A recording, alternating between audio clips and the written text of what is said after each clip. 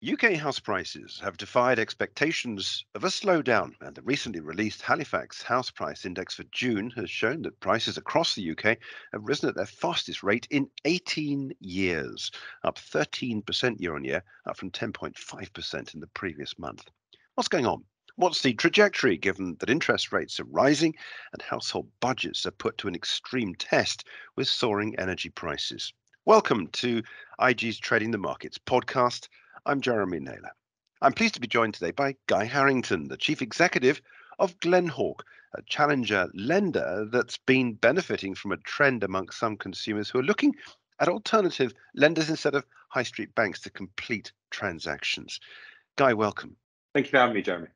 Before we get into the mechanics of what's happening in the property market at the moment, just explain more about your business, your business model, and how it dovetails with traditional lenders. Yeah, certainly. So Glenhawk's a non-bank lender. And when I say non-bank, we are not funded by retail deposits like your high street banks or your challenger banks are. We're funded via hedge funds and investment banks, with JP Morgan being our main investment bank behind the group. And we lend to property developers and investors throughout the UK on projects ranging from £200,000 flat renovation in, let's say, Milton Keynes, all the way to a large commercial shopping centre re-gearing in Manchester, let's say, that could be around 5 million. And our financing is very much a strategic tool. It's used for a short period of time, up to 6 to 7 months.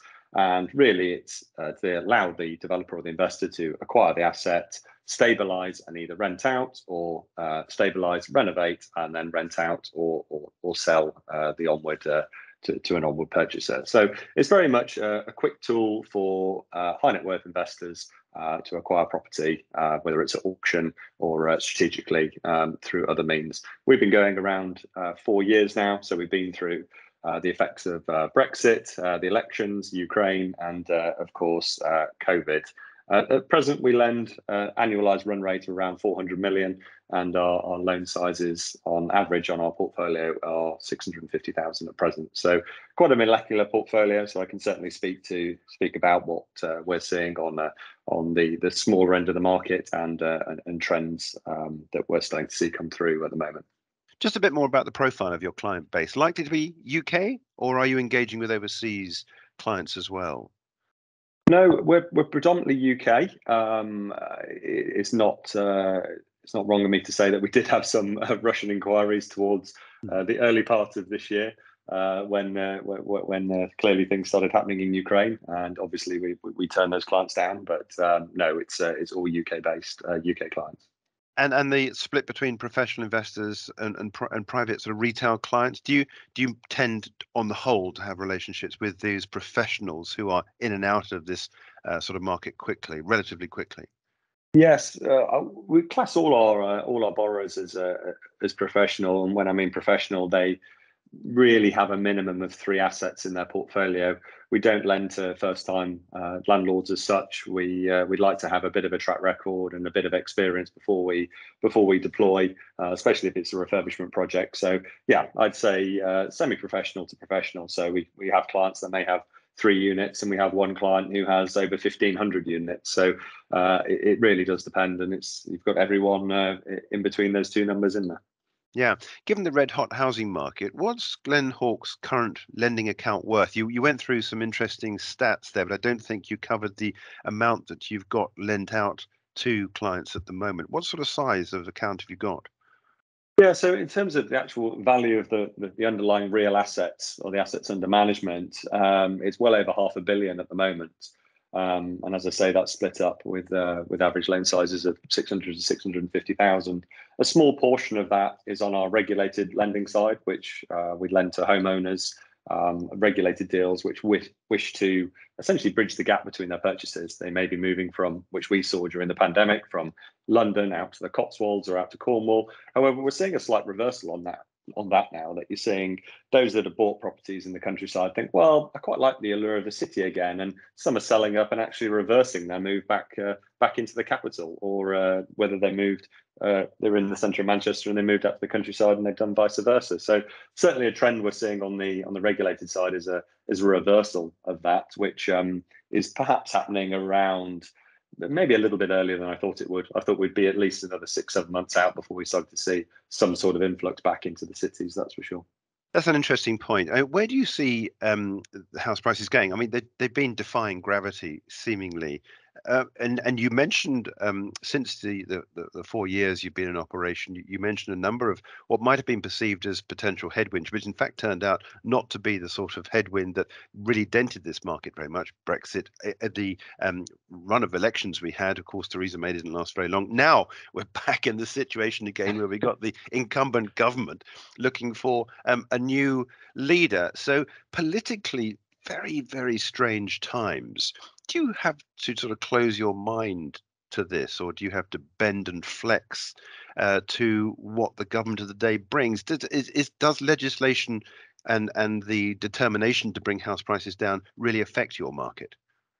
Yeah, that's a very good question. And if you look at who we lend to, that it's speculative development, and really it would be one of the first to feel a slowdown as such of inquiries and flow. And certainly in the last, I'd say, 4 to 5 weeks, when there has been this really intense political scrutiny and media barrage, which has really come to a head now and detracted a lot from Ukraine and clearly the sad issues that are happening there. So we've started to see a little bit of a slowdown, and we're trying to work it out. And a lot of the borrowers are either just being a little bit more cautious about going into the market, or they're looking for even more of a discount or an opportunity, and they're not really finding it because there's a lot of liquidity out there still, and there's not really that many deals. There are deals, of course, like in any market. However, there's a lot of money hunting those deals. So we haven't seen a slowdown that I'd be worried about as such. However, coming back to your point a moment ago there, Jeremy, as to warehouse prices,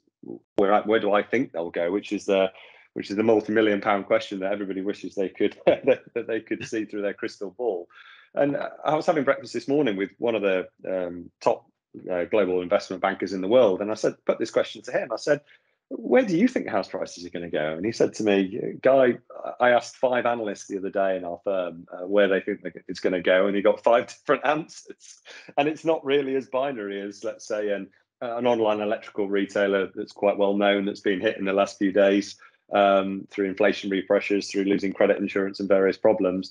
Clearly, the fundamentals there show that stock or that business has declined and may decline further. However, when it comes to the housing market, you look at where we are, we have a chronic lack of supply. I think something like 800,000 more homes need to be built right now to catch up with demand. And quite frankly, the houses we build in the UK are utter rubbish. The quality, the style, really they're just put up as piggy banks for the investors. But I think that's a whole other conversation to have. But if you start to tie everything together, there's still an underlying demand in this country for an Englishman's home is his castle. And I really don't see that going away. And I can't see house prices slipping. I can see some stagnation coming up as those that perhaps bought during COVID want to trade out, and they want to move quickly, and they want to move either back into a city or to another opportunity. They may find that they're not underwater, but they may have a slight equity haircut from moving on to another unit. So yeah, I think in summary, stagnation is where I see it happening. But then saying that, when we were going into COVID, I'm on paper somewhere on audio saying that I thought house prices were going to get hit extremely hard after the furlough scheme ended. But the government support that was pumped into the market, which was totally unnecessary and wasn't needed at all, pumped the market and created even more inflation in the house prices. And I think the only way that we're going to see some sort of slowdown and some sort of normality, rather than this 1.5% a month increase, is going to be when a lot of the cheap fixed rates that were taken out during COVID expire in the next 18 to 24 months. And when that happens, there's going to be a lot more stress testing on people's incomes. Banks will perhaps be a little more tighter on their credit controls, and then we'll start to see a bit of a slowdown. But I really don't see 10 to 15% drops that we've seen elsewhere. As I say, Englishman's home's their castle, and I see that continuing. And for quite a long time going forward. Just going back, if I can, and touching on the business model, in picking up a point you just mentioned there, do you have exactly the same regulations that command the business lending that you achieve? Do you have the same regulations that a normal bank would have? I mean, we're talking here about a challenger lender, not a bank. I know you're not a bank, but do you have, is there a sort of an equivalent within the traditional lending sector of what you're doing, or are you doing something very different, regulated in a very different way? Yeah, so on the regulated side, we can't give advice to our clients. So on the regulated bridge loans, as I mentioned, it's someone moving from their main residence or their sole dwelling into another property, which would be designated as their sole dwelling. So the regulatory piece is quite important there. We don't give the advice. The intermediary or the broker, the regulated intermediary or broker, gives the advice, and then we facilitate the loan. However, we treat the two sides of the business completely separately. The regulatory side is paramount to us. You have to be incredibly careful how you operate. And for us as a group, we see that as a tool for growth. There's not many lenders in our space that embrace regulation like we do. We see it as a key to growing the business. The unregulated side, the exact definition is surrounding the intended use of the property. So if the borrower is going to live in it or has lived in it, even if they've rented it or a family member has rented it or lived in it previously or intends to, that's a regulated loan. And that will go down a regulated loan route, which has to go via a regulated intermediary, and we can't touch that directly. The unregulated route is for investment or predominantly business purposes.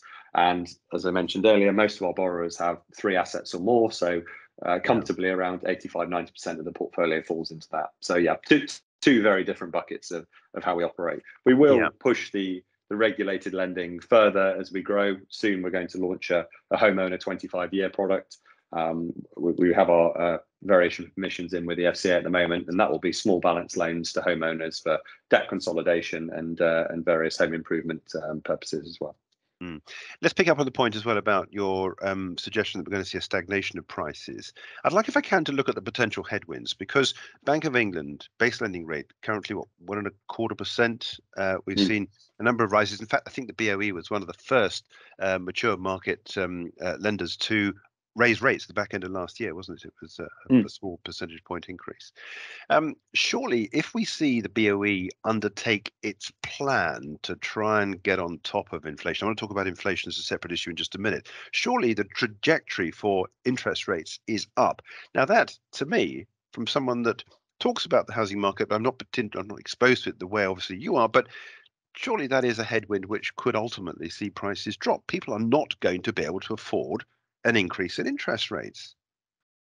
Yeah, it's a really interesting one. I mean, I'm seeing from my boots on the ground I still do some property development now, so I tend to speak to quite a few agents day to day. And what we're seeing quite oddly at the moment is a lot of people wanting to borrow now and maximize their leverage, maximize the amount of term they can take, purely because they think, well, interest rates are going to go up. I want to upgrade to a bigger home now. I want to move out. I want to stretch myself. And if I'm going to do it, I'm going to do it now before rates go up to, I mean, I was looking at the swap rate data about half an hour ago, and it looks like it's going to settle at about 3%, 2.8% by Q2, Q3 next year. So we do have quite a substantial raise to come, but then you have the borrowers now which are taking advantage of that. And I still think that even when you look at the stress testing that the lenders put in place on the borrowers at the moment, that even with the rates at those levels, which are incredibly low historically to what we've seen over the last 20 years or so, that's not going to put the pressure we would expect on the housing market that would cause a reduction in the values or even increased stagflation. So I think it's I personally think it won't affect it that much. However, there will be some that can't afford. There'll be an increase in renters. There'll be an increase in buy-to-let units. However, I think we're some way off that happening. If rates were creeping towards 5, then I could see it happening. But it's going to be a very gradual increase in interest rates. And it's forecast as well. We can all see it coming. It has to go up to offset the inflation. So it's not going to be a surprise. It's not overnight they're jumping to 5. And at the end of the day, the consumer has to be cautious, and the banks are cautious ever since 2008. So I don't see it being a rate-driven reduction in prices at this point in time anyway.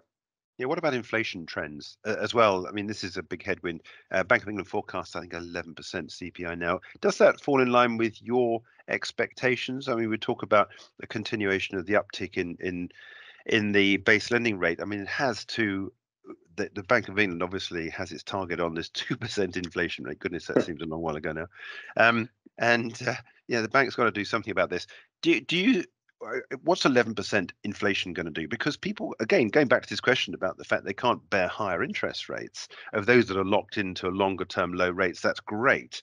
But every day, everybody is seeing an increase in fuel prices, petrol prices at the pump, electricity prices in the home, gas prices in the home, food prices in the shops, footwear, clothing prices, you name it, it's on the way up. Yeah. And this again, I go back to this idea about surely this is going to see a deterioration in the housing market and bring house prices down, isn't it?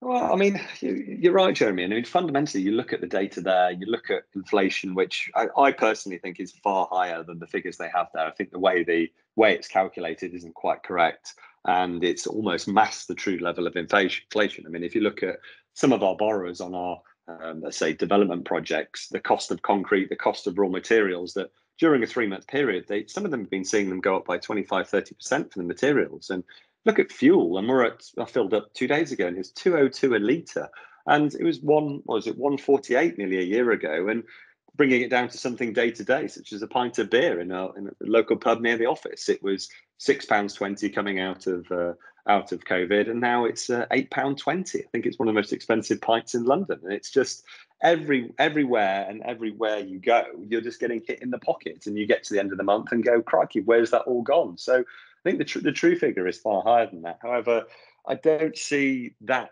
translating into a slowdown in the housing market yet. I mean, I'm starting to see some early data that perhaps the inflation is going to come down, spending is going to be reducing at the moment. Certainly, when I look around the office and do a straw poll of, we only have 50 in the team here, and the younger members of the team are saying, well, I'm taking less Deliveroos, I've deleted my Netflix, or I've cancelled Sky. So you're starting to see that spending become reined in. And I know we're probably not the barometer of the United Kingdom in the office here. However, I think from what I'm seeing, people are being more cautious. They're spending less, which is what the government ultimately want to try and get. But I think the downside, I mean, the upside for the government was the rail strikes the other month, which perhaps caused the economy to slow slightly and maybe eased inflation a little bit. However, all the flights that are being cancelled at the moment is no good, because you're going to have an extra million people in the United Kingdom over the next 8 weeks spending here. So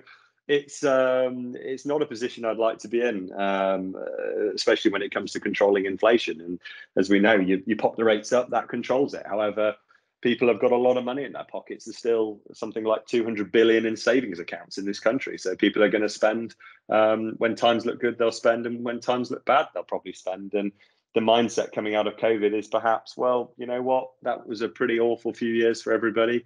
If it happens again, I'll go out and buy that car. I'll go out and do that, which is probably why we're seeing such an asset bubble, whether it's in housing, cars, watches, or whatever you fancy. It's all gone crazy at the moment. Yeah.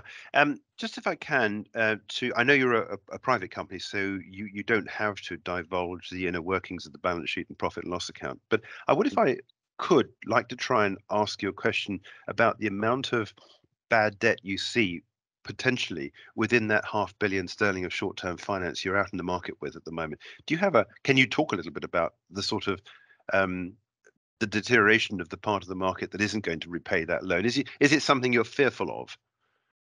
I mean, I don't mind divulging the exact figures, but at the moment we have one loan of 2.5 million that's technically in default and in arrears, and will ultimately be collected on at some point if the borrower doesn't redeem. So as a percentage of the portfolio, our default rate is perhaps lower than some high street banks, which is down to our diligent lending and experience. But I think from the way we lend, just coming back onto that point there with the diligence and experience, we always underwrite our loans to an exit. So we always try and make sure, well, that bank's going to take us out on that deal, that building society or refis at that point. And we always do that at the start with the underwriters. So we're not what you could call some lenders operate from a loan to own perspective. We're very much transactional, build the relationship, redeem the loan, okay, come back again, we'll give you another loan, and so on. Whereas some lenders don't like to work like that, and they have certain reputations in the marketplace. So I suppose from my side, the